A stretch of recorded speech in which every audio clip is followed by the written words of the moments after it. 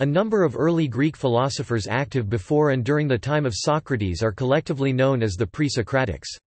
Their inquiries spanned the workings of the natural world as well as human society, ethics, and religion, seeking explanations based on natural principles rather than the actions of supernatural gods. They introduced to the West the notion of the world as a cosmos, an ordered arrangement that could be understood via rational inquiry. In classical antiquity, the pre-Socratic philosophers were called physiologois, Greek, physiologois in English, physical or natural philosophers. Aristotle was the first to make a clear distinction between these physiologois or physikoi, physicists, after physis, nature, who sought natural explanations for phenomena, and the earlier theologoi, theologians, or mythologoi, storytellers and bards, who attributed these phenomena to various gods. Diogenes Laertius divides the physiologois into two groups, Ionian, led by Anaximander, and the Italiote, led by Pythagoras. Overview. Hermann Diels popularized the term pre-Socratic in Die Fragmente der Vorsokratiker, the fragments of the pre-Socratics, in 1903. However, the term pre-Socratic was in use as early as George Grote's Plato and the other companions of Socrates in 1865. Eduard Zeller was also important in dividing thought before and after Socrates. Major analyses of pre-Socratic thought have been made by Gregory Vlastos, Jonathan Barnes, and Friedrich Nietzsche in his Philosophy in the Tragic Age of the Greeks. It may sometimes be difficult to determine the actual line of argument some pre-Socratics used in supporting their particular views. While most of them produced significant texts, none of the texts has survived in complete form. All that is available are quotations by later philosophers, often biased, and historians, and the occasional textual fragment. The pre-Socratic philosophers rejected traditional mythological explanations of the phenomena they saw around them in favor of more rational explanations. These philosophers asked questions about the essence of things. From where does everything come? From what is everything created? How do we explain the plurality of things found in nature? How might we describe nature mathematically? Others concentrated on defining problems and paradoxes that became the basis for later mathematical, scientific, and philosophic study. Later philosophers rejected many of the answers the early Greek philosophers provided, but continued to place importance on their questions. Furthermore, the cosmologies proposed by them have been updated by later developments in science. History. Coming from the eastern or western fringes of the Greek world, the pre-Socratics were the forerunners of what became Western philosophy and natural philosophy, which later developed into the natural sciences such as physics, chemistry, geology, and astronomy. Their efforts were directed to the investigation of the ultimate basis and essential nature of the external world. They sought the material principle arche of things, and the method of their origin and disappearance. As the first philosophers, they emphasized the rational unity of things and rejected supernatural explanations, instead seeking natural principles at work in the world and human society. The pre-Socratics saw the world as a cosmos, an ordered arrangement that could be understood via rational inquiry. Pre-Socratic thinkers present a discourse concerned with key areas of philosophical inquiry such as being, the primary stuff of the universe, the structure and function of the human soul, and the underlying principles governing perceptible phenomena, human knowledge and morality. Writings. Only fragments of the original writings of the pre-Socratics survive, many entitled Peri Physios, or On Nature, a title probably attributed later by other authors. The knowledge we have of them derives from accounts, known as doxography, of later philosophical writers especially Aristotle, Plutarch, Diogenes Laertius, Stobaeus and Simplicius, and some early theologians especially Clement of Alexandria and Hippolytus of Rome. However, the translation of Peri Physios as On Nature may be misleading. The on normally gives the idea of an erudite dissertation, while peri may refer in fact to a circular approach, and the traditional meanings of nature for us as opposition to culture, to supernatural, or as essence, substance, opposed to accident, etc. may be in contrast with the meaning of physios or physis. For the Greeks, referring to an originary source, or process of emergence and development. Milesian school. The first pre-Socratic philosophers were from Miletus on the western coast of Anatolia. Thales 624–546 BC is reputedly the father of Greek philosophy. He declared water to be the basis of all things. Next came Anaximander 610–546 BC, the first writer on philosophy. He assumed as the first principle an undefined, unlimited substance without qualities apeiron, out of which the primary opposites, hot and cold, moist and dry, became differentiated. His younger contemporary, Anaximenes 585–525 BC, took for his principle air, conceiving it as modified, by thickening and thinning, into fire, wind, clouds, water, and earth. Pythagoreanism. The practical side of philosophy was introduced by Pythagoras of Samos 582–496 BC. Regarding the world as perfect harmony, dependent on number, he aimed at inducing humankind likewise to lead a harmonious life.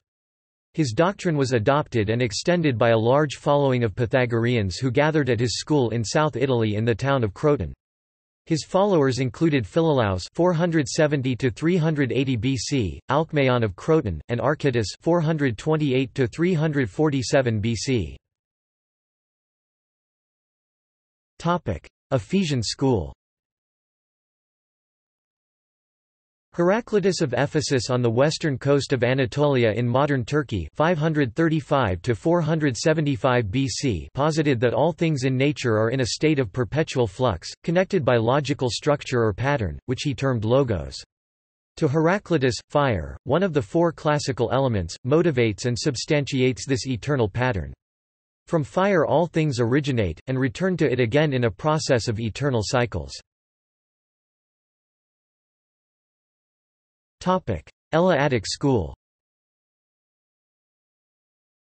The Eleatic school, called after the town of Elea, modern name Velia in southern Italy, emphasized the doctrine of the One. Xenophanes of Colophon 570–470 BC declared God to be the eternal unity, permeating the universe, and governing it by his thought.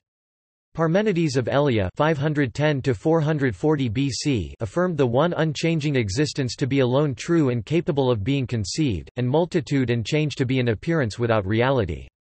This doctrine was defended by his younger countryman Zeno of Elea 490–430 BC in a polemic against the common opinion which sees in things multitude, becoming, and change. Zeno propounded a number of celebrated paradoxes, much debated by later philosophers, which try to show that supposing that there is any change or multiplicity leads to contradictions.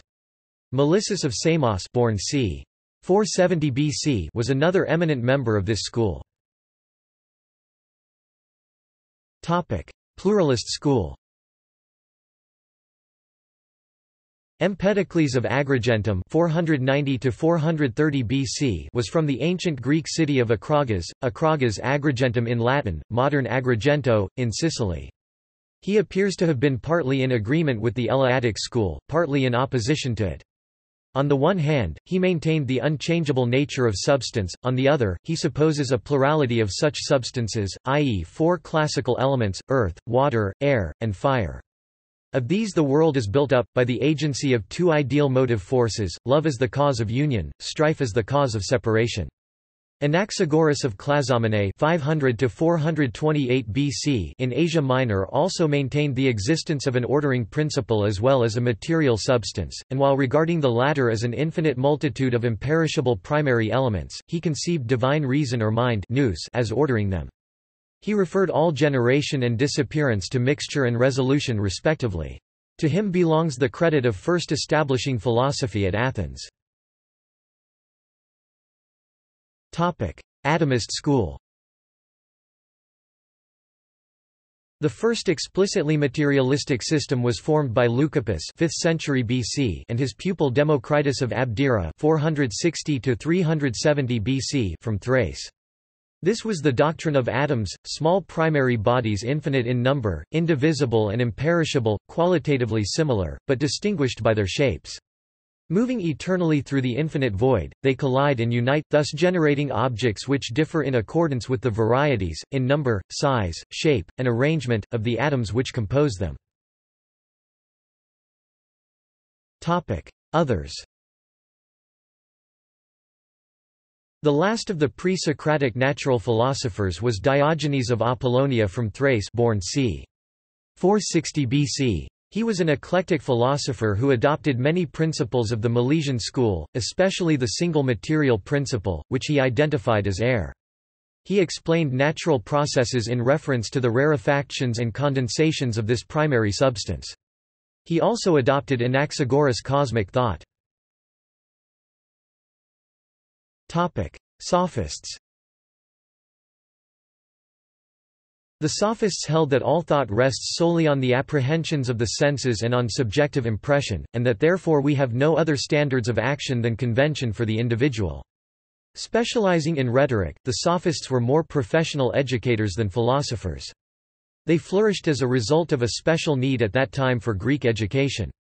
Prominent Sophists include Protagoras (490–420 BC) from Abdera in Thrace, Gorgias (487–376 BC) from Lentini in Sicily, Hippias (485–415 BC) from Elis in the Peloponnesos, Prodicus (465–390 BC) from the island of Chios, and Thrasymachus (459–400 BC) from Chalcedon on the Bosphorus. Other early Greek philosophers. This list includes several men, particularly the Seven Sages, who appear to have been practical politicians and sources of epigrammatic wisdom, rather than speculative thinkers or philosophers in the modern sense. Seven Sages of Greasozolan c. 594 BC, Chilon of Sparta c. 560 BC, Thales c. 585 BC, Bias of Priene c. 570 BC, Cleobulus of Rhodes c. 600 BC, Pittacus of Mytilene c. 600 BC, Periander 625–585 BC, Aristaeus of Proconnesus 7th century BC, Pherecydes of Syros c. 540 BC, Anacharsis c. 590 BC. Legacy.